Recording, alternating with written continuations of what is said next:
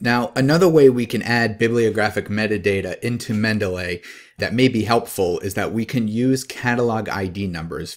So to look at that, let's go up to this arrow and we can click on Add Entry Manually. When we click on Add Entry Manually, you'll notice that it says Catalog IDs, and you're going to see arXiv ID, DOI, and PMID. Now, these may be beneficial for uploading metadata. Let's start, for example, with the PMID. Now the PMID is a PubMed indexing number. So PubMed is a cataloging system for biomedical literature and life science literature. And each one of those has a specific ID. So let me show you. I'm going to go to the University of Georgia Library System and I'm going to search for the PubMed database.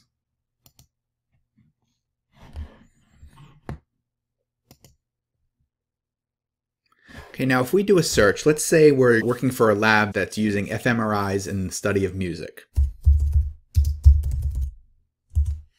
So you notice here that the entries come up, and for each entry there's a PMID number. What we can do is we can copy this PMID number, paste it in here, and click the search function. Now that's automatically going to go into the PubMed database and search for the article, and you'll see here we have the article that came up. Now that may be beneficial. If we cancel out of here and we click here and we click on the Import to Mendeley button, let's see what comes up here. So you notice that the articles do come up here with the Import to Mendeley feature. So the question becomes, well, why would we use the PMID? In this particular instance, it wouldn't necessarily be beneficial. We can just click on Import to Mendeley, click on any of the buttons, and then save all into, I would put it into the new bibliography because we're not importing PDFs here. So why would we use that? Well, first, we should say that the Mendeley feature is working and picking up the bibliographic data from this particular website. I can tell you that sometimes that doesn't always happen. You may click on Import to Mendeley and no bibliographic data will pull up, even though the website may look very similar to what we're looking at right now.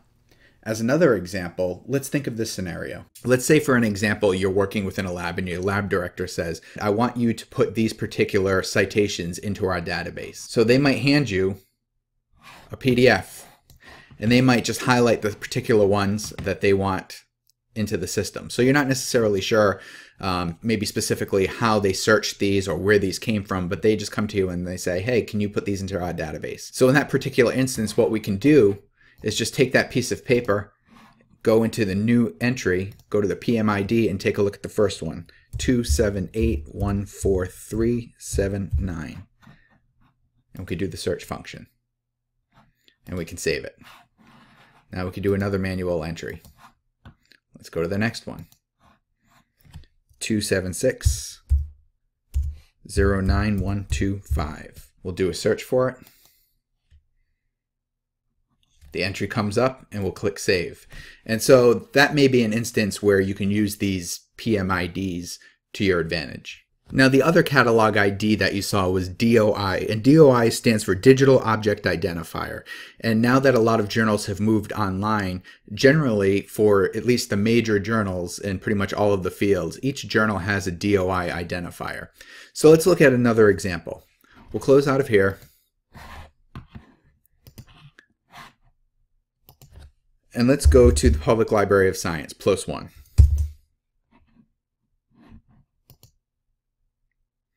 So let's do a search here, maybe for music cognition and musical preference. So let's click on this first article. Musical preferences are linked to cognitive styles. So let's take a look down here at the references. You'll notice here that each of the references has a specific DOI number. Now, once again, what we can do is we can simply come up here and go to Import to Mendeley.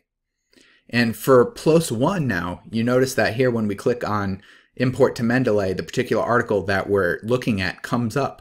But also now, here are the related papers.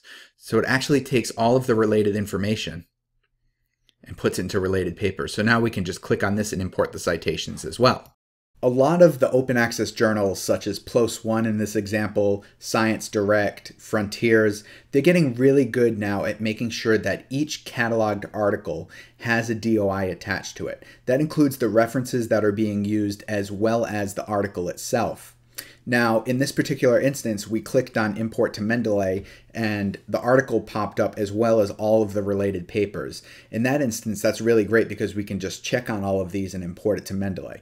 However, in a lot of other database systems, that's not always going to be the case. You may pull up a bibliographic search and have 20 or 30 bibliographies sitting in front of you and click Import to Mendeley, and none of the bibliographies will be able to be picked up by Mendeley.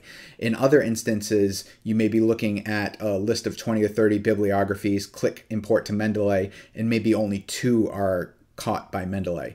So this guarantees now at least that you have another option of grabbing some of these catalog IDs and using them within the Mendeley system to import the references. Now you'll also notice with the references here in PLOS One, you'll see that it has the DOI numbers. So as an example, let's take a look at this DOI. Let's highlight this DOI and see if it works.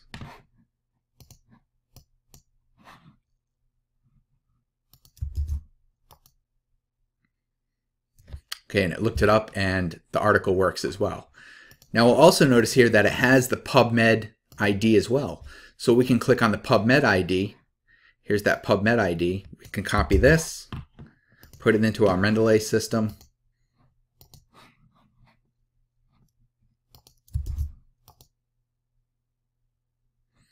And it comes in that way as well.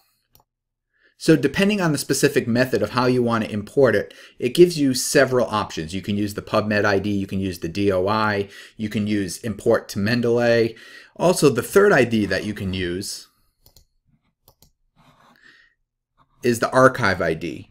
Now, an arXiv ID is a particular ID that's used often in the fields of math or computer science, statistics, some of the harder sciences.